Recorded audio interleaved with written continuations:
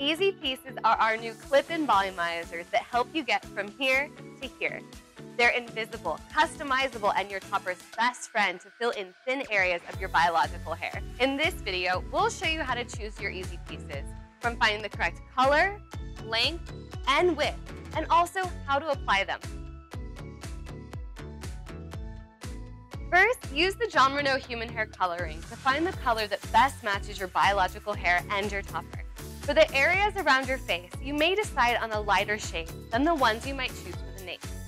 The nape area is typically 1 to 2 shades darker than the front or even the top of your head.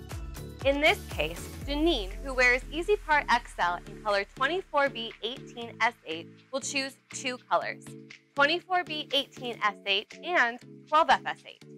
The lighter 12FS8 for around her face, and the darker 24B18S8 for the nape area. Janine is looking to fill in the sides and the nape area to create a fuller look. To do this, she will measure the lengths of her biological hair from the sides, the nape, and the crown areas. Then she'll choose the width based on where she'll be placing the easiPieces for the most volume. Because of its lightweight design and density, you can use as many or as few easiPieces as needed for your desired look.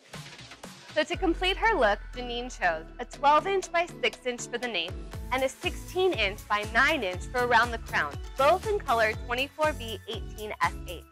And she's wearing 16-inch by 4-inch for the sides in color 12FS8.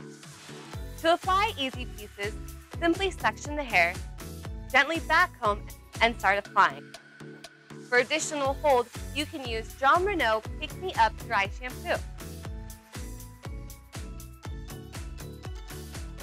Once you've clipped in your easiPieces, just style and you're ready to go.